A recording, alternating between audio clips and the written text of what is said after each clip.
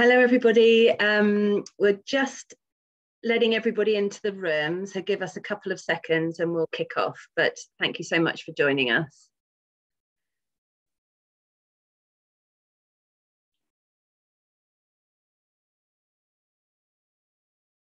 The little ticker's still going up, so I'm going to just hold on for a couple more. This is an awkward silence at the beginning of an event.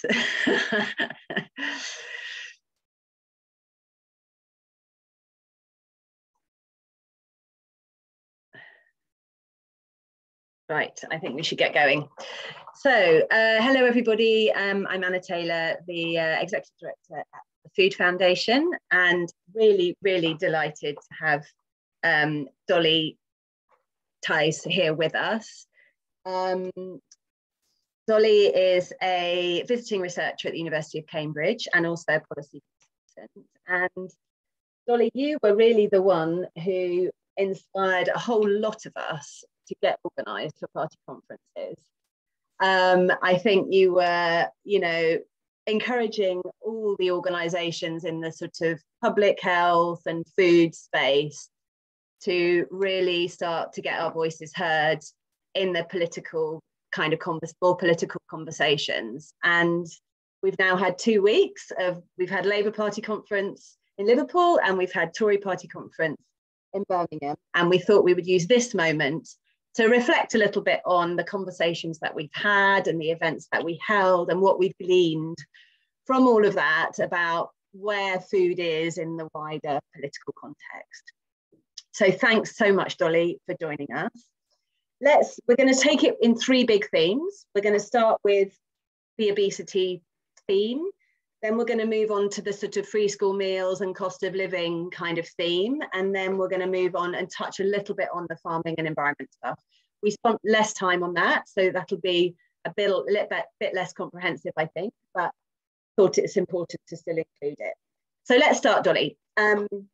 Let's start with the Prime Minister. What did we learn from Tory Party conference about where Liz Truss is and all of this stuff, and any other broader reflections that you want to make about what we were trying to achieve at party conferences? Yeah, well, thank you so much for having me. And yeah, it's great to have a debrief after 2 weeks of very full-on activity in this area. So, I mean, I don't know if it's helpful to give a bit of context of why there was, I kind of had this absolute desire to make sure that there was activity at party conference this year. But last year, I just couldn't believe that there was not one event on sort of food, healthy eating agenda. It's quite hard to capture it, but it's not just sort of health events. I think there were a couple on the NHS, but really looking at that public health and particularly around diets. Nothing at the Conservative Party conference last year. And I can't remember if there was anything at Labour, but it was just brilliant that if there's been one big change this year, it was the sheer number of events that took place across both. So that was partly because, this big effort, but a lot of the organizations getting behind it, but also because it's just so topical. We've had a year of, 2 prime ministers threatening to scrap policies in this area and already making decisions that have delayed certain policies that were due in. So we had that under Boris Johnson, then Liz Truss became prime minister, and she made it incredibly clear, including at the Conservative Party conference, that her position on this was averse to the entire agenda. And she even, if anyone watched her speech right at the end, she said, I'm not interested in how many 2-for-1 offers you buy at the supermarket, how you spend your spare time, or in virtue signalling. And what she was referring to with those 2-for-1 offers is obviously the legislation to restrict unhealthy buy one, get one free offers in supermarkets. And that is yet to come into place. We had the legislation passed on location promotions that luckily came in. And I think that was partly because it came in before they could really rally themselves to do anything. So she's making herself very clearly someone who is against these kind of policies. And because she talks about freedom, I was kind of really, really interested in what she means by freedom. And I'd love to sort of explore that particular theme, but she's very much against this agenda and shows that she doesn't really understand how the actual policies work. Great. Yes, so that's, well, not great, of course, but that's setting out the scene really well. We didn't hear a huge amount from Therese Coffey, I don't think, at the who's obviously Secretary of State for Health, at the Tory party conference, though I believe she did make some comments about, you know, wanting to look at the evidence further, but didn't really sort of set out her stall on this, did she? What about also Caroline Johnson? I think you were in an event with Caroline Johnson, who's the Public Health Minister. What have we learned about her position on these issues? Yeah, I mean, there was nothing from Therese Coffey, although Michael Gove, when he I was on a panel with him for an IPPR event on health, and he spoke about having worked with Therese Coffey and said it is very much in line with the way that she approaches things, to kind of not rush into the decision making. And given her science background, she has a PhD in science, and has sort of applied that scientific approach to her policy making as it seems. So Michael Gove was very much talking about the fact that it wasn't a surprise that she sort of, you know, there were kind of worries that when the media covered the kind of potential scrapping of the health disparities white paper that had been developed under Sajid Javid, and he was sort of saying, I don't think it's scrapping as such, you know, we're going to see what's actually going to happen, what she's going to do on it, but she's very much someone who takes her time. But she hasn't said anything about her position when it comes to the kind of healthy eating agenda, healthy food agenda. Dr. Caroline Johnson, who's the new public health minister, I sat on a panel with her, and she said at the beginning it was her first event, you know, in that position, talking about this agenda. And she said, you know, she is completely committed to this agenda. She talked about her own experience as a clinician, seeing the impact of poor diets on people, particularly talking about children. She talked about children a lot, emphasizing that the intervention from government absolutely needs to start early during childhood. And she really made a big point about being someone who is interested in acting. So I gave a kind of background about my research that had shown, you know, we've had sort of almost 700 obesity policies in England over the last 30 years, and yet no reduction in the prevalence of obesity and related inequalities. And she came back to that when I was talking about the fact that so few get implemented and or they get scrapped. And she said she's absolutely someone who wants to focus on acting and not just publishing new strategies for the sake of it. So it will be really interesting seeing how she actually goes about that. And we also know that public health ministers can have a pretty tough time when it comes to influencing this agenda, especially if you're up against a number 10. Absolutely against it. So it's going to be very interesting seeing how she comes out, or whether she stays sort of behind the scenes and tries to do this more discreetly. Interesting. And for those of you that are listening, in the chat, Isabel is pasting the links to some of these events that we're referring to, because if you want to go and hear it from the horse's mouth, you can go and listen to some of those recordings and find out what was said. So we can now jump to Labour on this very same issue, where, of course, we had an intervention from Wes Streeting, the Shadow Health Minister, who I think was rather disappointing in his comments, in the sense that he, in spite of the fact that Labour Party has historically, and particularly under Andrew Glynn as Public Health Shadow Minister, has been really strong on a lot of these issues, where Streeting sort of took a bit of a position which was, I'm with the government on this one. And I think overall, a lot of us really disappointed with that positioning. What do you agree with that, Dolly? Yeah, I sort of went back to check my interpretation of it, you know, because I sort of watched it all live on the news and when it was coming out, kind of reading it. And I was just so surprised at his kind of adverse position, particularly to the 2-for-1 offers. And I'll talk, but I did check, and he absolutely was saying he was committed to the agenda, and said, you know, he kind of gave a message to government to say, do not scrap any of it. It would be terrible to do so, and sort of made the political point that a lot of the policies had been sort of developed under Labour. So it sounds like he absolutely is committed to the agenda about being supportive of the soft drinks industry level measures. So he sort of signaled the fact that he wouldn't be interested in applying more tax. I'm sorry if my internet is going a bit dodgy. I'll try and slow down. But what he said in particular about the 2-for-1 offers on unhealthy food is that it was tin-eared to crack down on these buy one get one frees during the cost of living crisis. So he sort of, when, you know, the price of food is going up. And that was very frustrating, because it's either that he's trying to make the political point to people that he doesn't want to be seen as intervening, because often the perception with government intervention on food is that it will make food more expensive, which is sort of fundamentally incorrect in a lot of cases. And particularly with this intervention, because unhealthy buy one get one frees, as the research shows, encourages people to spend more and consume more. So it's not actually helpful when it comes to the cost of living crisis. And we're talking specifically about an intervention targeting unhealthy food. So when he's sort of weaponizing that perception, either he's doing it for political reasons, or he doesn't actually understand how the policy works, which is, I don't know which one's more worrying, or it's a combination of both. So I think this just shows that even potentially the perception is that Labour would be more amenable to these types of policies. And actually the proof is that they are very hard for politicians to either understand and or marry up with the political communication.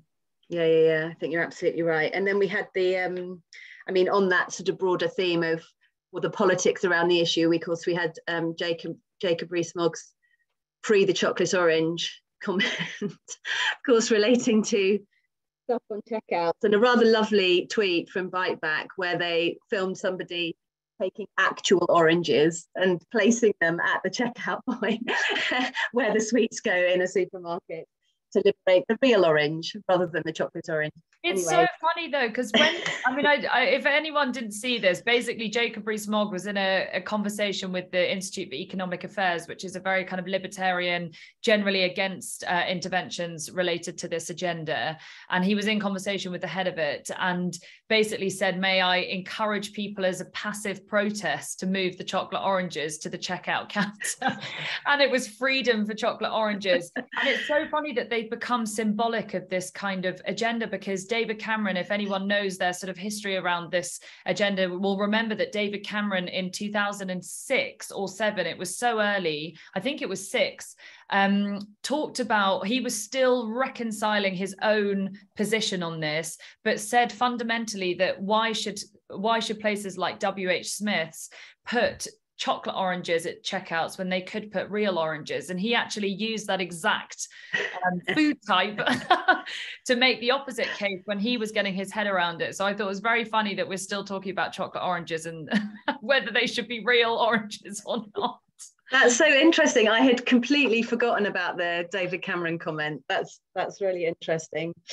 What about good things on this agenda? So I took quite a positive view of some of the comments that Richard Walker, Iceland's CEO, made at one of the fringe events that we hosted, where he was reticent about some of the location-based promotions, wasn't convinced that it would actually help people to purchase a bit less high-fat sugar and salt foods.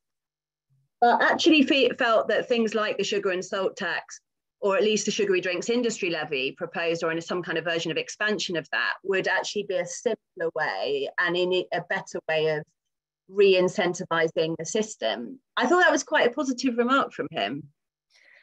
Yeah, I'm glad you think that, because again, it was something a bit like the Wes Streeting thing. I had been so used to him being one of the kind of industry people who erred on the side of being more supportive of this agenda and speaking out in favor of certain government regulations. And yet in the build up to party conference and over party conference, there was definitely a feeling that he was really trying to make the point of or discouraging the government to introducing those measures. So that's great if he was saying that. But I actually wonder if you are so attuned to the agenda that you're sort of taking taking, you know, the positives, and actually overall it just sounds like industry not wanting government intervention at all. So I was sort of definitely focusing more on the like, oh gosh, this is someone who's either going back or not being helpful. I mean, that may be a fair challenge. I mean, I think there's also, though, we have seen it when we saw the original comments from Liz Truss before the party conferences around obesity, rolling back on obesity measures. I think we saw quite a lot of concern raised by some of the big retailers about flip-flopping on some of these things where they've invested huge amounts of money in reorganizing shops and so forth, and to have all of this sort of what flip-flopping from one thing to another creates all this business uncertainty, which in and of itself is a bigger problem than the regulation itself. They just want to know what's actually they're supposed to be doing, and then to stick to the plan. But anyway, it's a good point. We should move on because time's rapidly running out. Let's move on to the sort of free school meals. Now, this was, for me, was a highlight moment of concern. Well, actually, it's probably the highlight moment of both party conferences. So and I'll just recap for everybody what happened. So we had with Labour, Bridget Phillipson, the shadow education secretary, announced Labour's support for free breakfasts for all primary school children, to be included in their manifesto. And they also had a kind of grassroots campaign, which kind of bubbled up within the party, which led to a vote, which meant that free school meals for all primary school children and secondary school children would become Labour policy. Now, this sort of process is a little bit unclear to those of us that are not deeply embedded in the Labour Party, and it seems to me that something can be Labour policy, but could also be not something that's sort of actively supported by the Labour front bench. So it's not quite clear what that means for Labour's policy, but nevertheless, two quite significant developments. And then in the Conservatives, we had a fantastic event that we did with Onward, which hopefully Isabel will put the chat into the chat, where there was just some brilliant interventions from head teacher Nick Capstick and others. And of course, Michael Gove, who came out with a really unequivocal statement of support for universal free school meals for everyone in the first instance, but recognising that the first step had to be extension of free school meals to all children on universal credit. Of course, we're working on a huge campaign on that called Feed the Future. It's going to kick off next week, so we're really, really thrilled to have his support. What's your take on all of this? Do you think let's start with the Conservatives. Obviously, you know your way around the Conservative Party pretty well. Do you get a sense that this is something that is winnable in campaign terms? Oh, you've frozen, Dolly. I'm not sure if that's me or you. Are you coming back? Shona, Isabel, is it frozen for everybody or just me? Frozen for me as well. Okay, I think Dolly will hopefully come back in a second. And meanwhile, I'll carry on talking. So obviously, we've seen some important steps on free school meals. We are very, very hopeful that free school meals, extending eligibility to households on universal credit, or children in households on universal credit, will be a shift that we can see in the next few months. Dolly, you froze. Do you want to jump in on free school meals? Hopefully you're back. Yeah, can you hear me okay? Yeah, you're there. Okay. Sorry about that. Yeah, so I agree with you completely about the Michael Gove comments being incredibly helpful, and they show quite a drastic change for him. He's definitely not been consistently someone who has spoken only supportively about this agenda, but the way he was talking about it was fascinating, and starting with statements like, if our country is to succeed, we need to make sure we have a healthy population, you know, is a kind of amazing thing when the government is talking about, you know, strong economy and growth and all of these things. And someone like him coming along and seeing a healthy population as the kind of foundation of a strong economy and essential for that was sort of very, very positive. And I love the fact that he pointed to Sweden, which has a mixed school system, but said that every single child is given a school meal, a nutritious school meal, because it's as essential to learning as good teaching, pencils, paper. And I think the kind of framing around free school meals being called free is a really fascinating thing that a lot of Conservatives in particular I've talked to find it quite hard to reconcile, because it sounds as if it's a handout from government, whereas we don't treat other things that are given to children as an absolute part of their education as free. We don't call them free.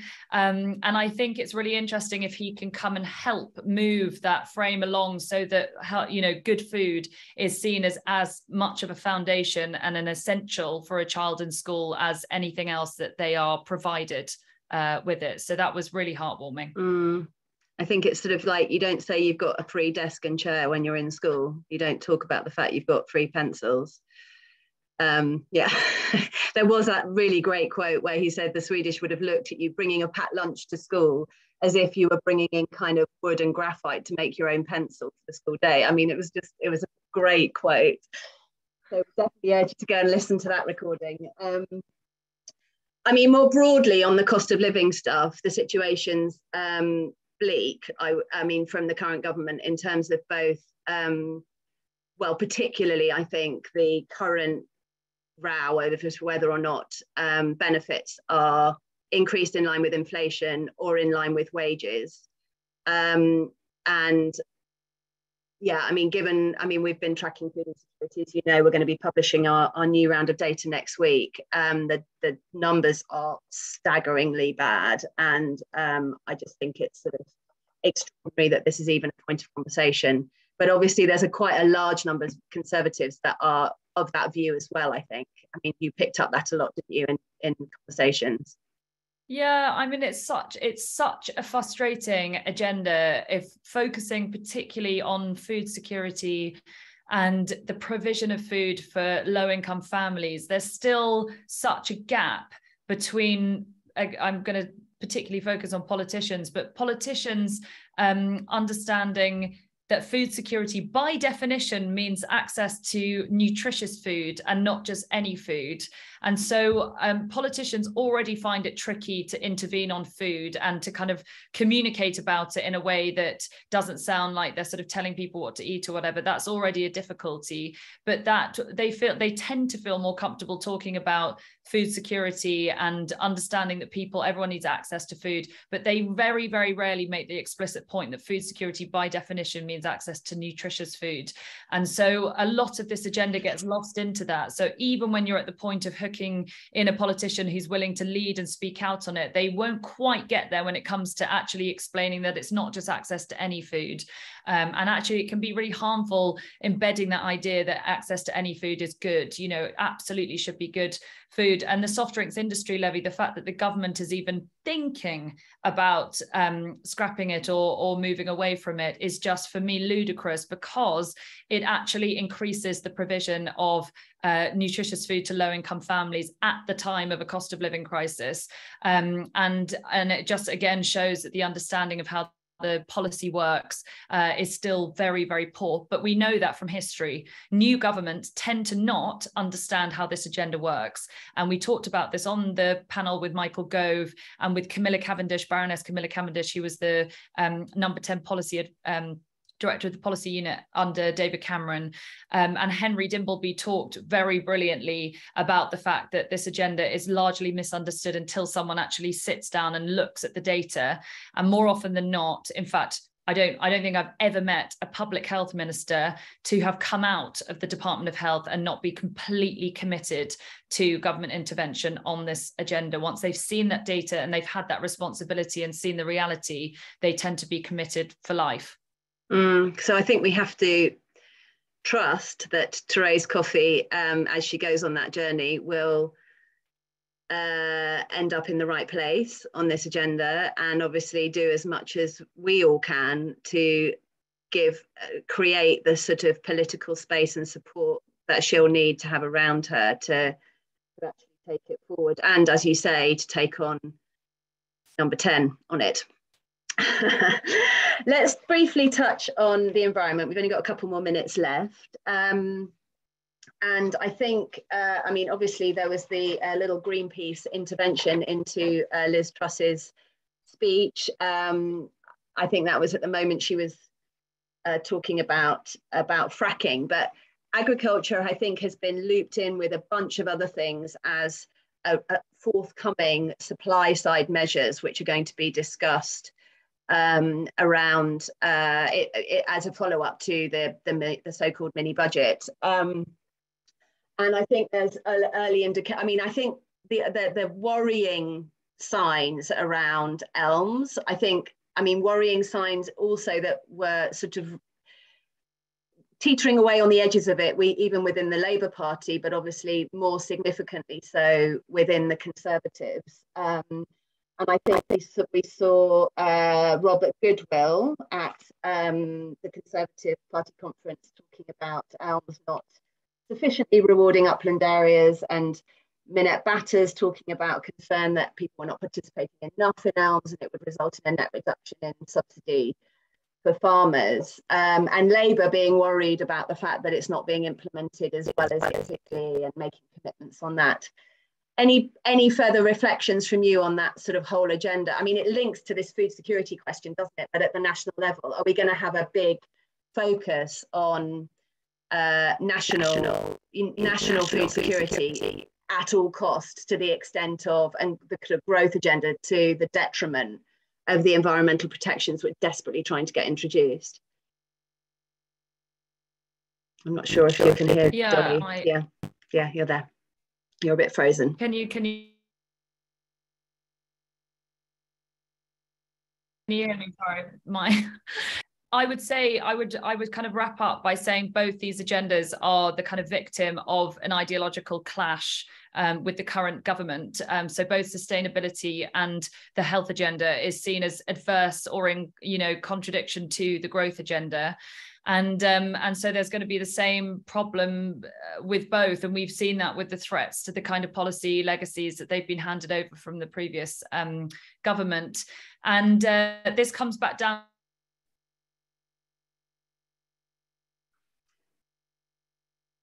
Oh dear, we're battling signals.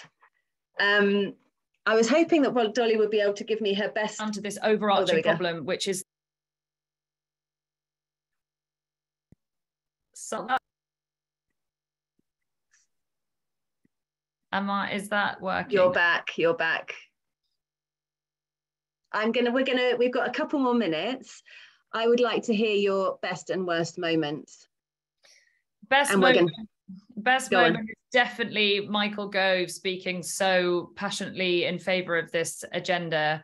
And the worst moment is to the realisation, I think, through my private conversations at conference with those very senior in government, that policy making is being done based on personal beliefs and anecdotal experiences and not taking the time to look at the evidence. And I'm just hoping, because I didn't talk to Therese Coffey about it personally, that her approach, as Michael Gove said, is the one that ends up taking over, and she really does follow through on the evidence and doesn't take what other people appear to be taking, which is decisions based on their personal belief systems and ideological positions. So I would hope that that's evidence-based systematic approach to policy making takes over, and we really do see this agenda continue as it should and needs to.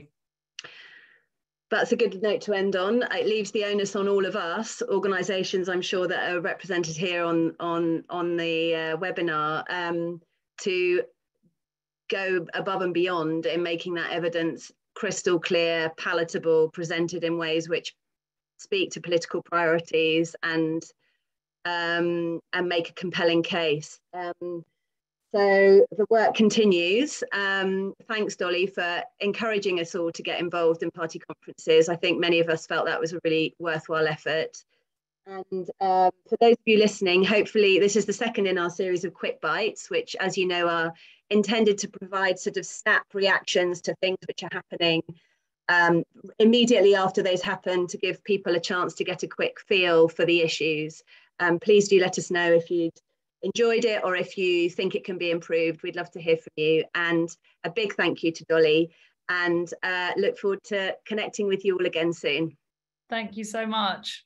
Thank you. Bye.